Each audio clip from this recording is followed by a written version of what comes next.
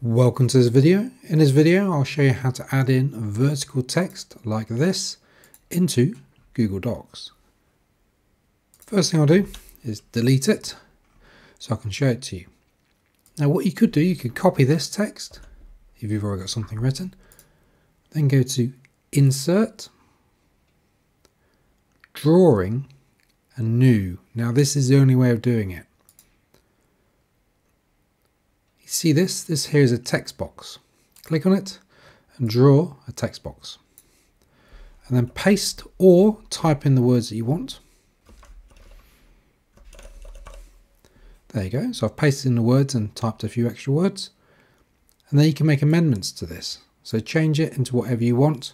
So you can change the font type. If you click on these three dots here, you can change the size of the font, you can make it bold or italic, you can change the font color, and whatever else you want to do. Once you're happy with it, you need to, and it's best if you just move it down here, click on this little circle here, and then that is how you make it vertical. What I'll do though, I'll select all of it, I'll click on the three dots, and I'm going to centralize it. So I'll go for this one here. Once you're happy with it, click Save and Close.